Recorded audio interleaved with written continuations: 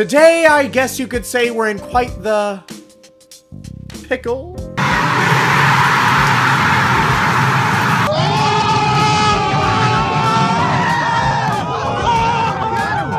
But today, we're heading to Atkins, Arkansas, also known as Pickle City, where this is not the birthplace of the fried pickle, it is the place where it became popularized. What's not to like about fried pickles? It's a pickle that's deep fried. You can dip it in sauce. And of course, we are going to be making our own homemade pickles today. I gotta flex. It must be done. I'm excited to get into the recipe today, but before we do that, make sure to hit that like button and subscribe to see more of my content. But for now, let's get cooking.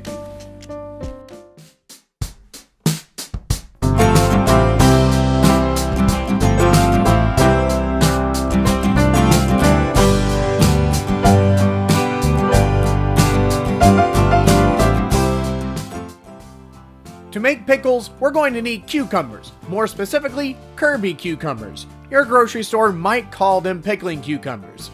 How clever. Along with the cucumbers, we need some sprigs of fresh dill, kosher salt, 2 bay leaves, 1 tablespoon of peppercorns, and 2 cloves of crushed garlic. First, we're going to put our cucumbers in an ice bath.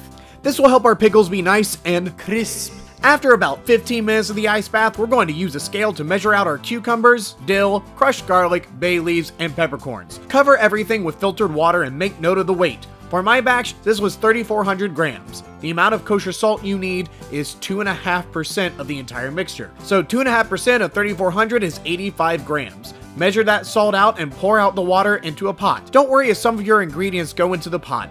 Add the salt and put on low heat. We are not cooking this.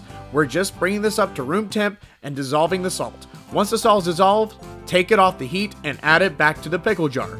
Make sure all the cucumbers are submerged by the water, then put a lid on that. Let that sit at room temperature for at least 8 days, checking every day. Checking at 3 days later, we don't see too much happening yet. Just make sure the pickles stay submerged, spoon off any scum that may form on top, and put that away.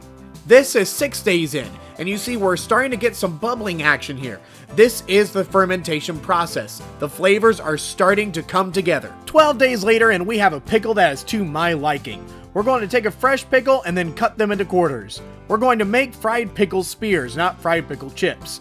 Cut up the rest of your pickles, and here we have our stunning pickles. Now, make sure you taste your pickle to see if it's ready and tastes like you want it. If you taste it after 12 days and it's not pickly enough for you, let it keep going. Refrigerate them for like 2 weeks, and they will taste even better.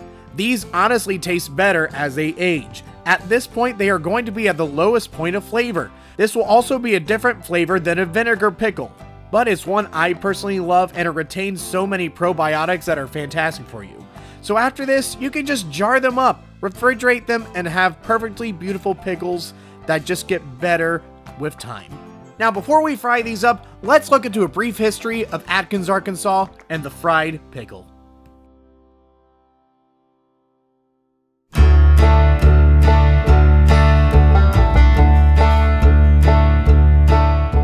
There's a small town in central Arkansas that has a reputation in the food industry.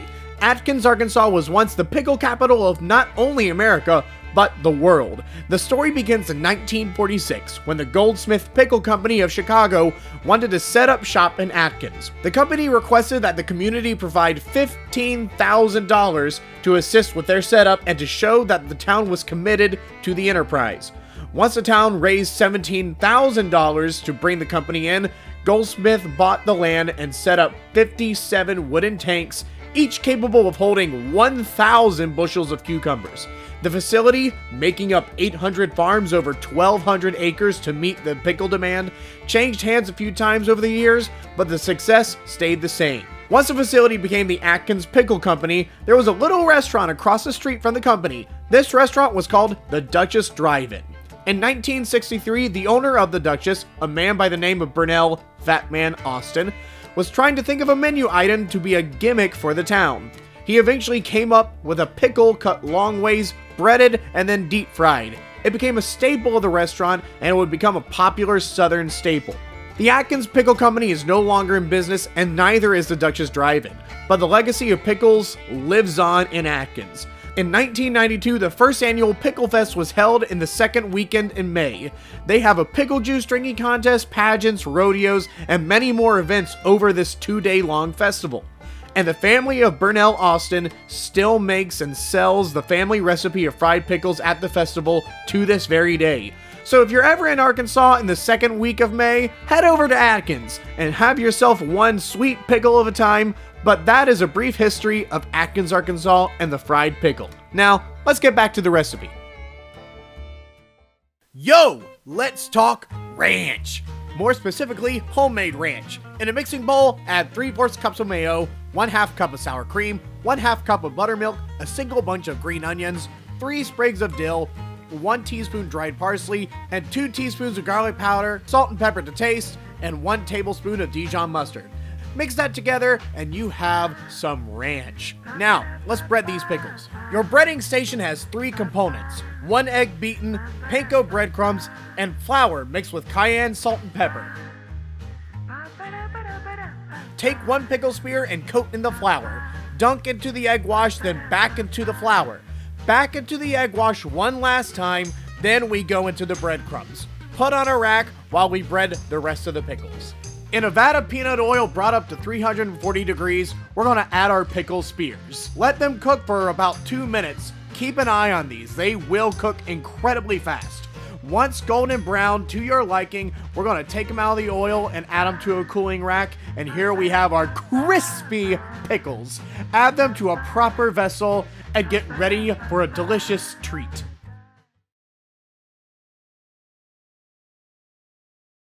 There's nothing wrong with your phone. The video is not messing up either. You see this mic? Well, it's not turned on. And I didn't notice the audio wasn't recording until after I cleaned up, uploaded the footage, and ate the pickles that I made. No! You may be asking, Dan, couldn't you have just made more pickles? Well, yes I could have. But I didn't feel like it. So I'd like to take a brief moment to commemorate the audio that was never recorded. Rest in peace, little pickle audio.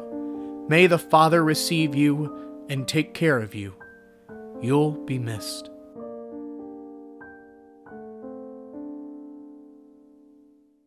Well, I guess that's just my life now. It's fine. Ultimately, I am very pleased with this dish. The pickles and the ranch really go together to make something that I would call quintessential fair food.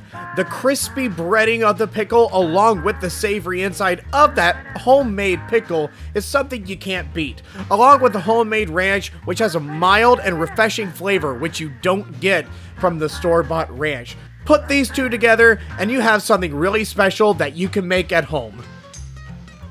Thanks again for watching, and if you like this video, make sure to hit that like button and subscribe to see more of my content. But until next time, see you later.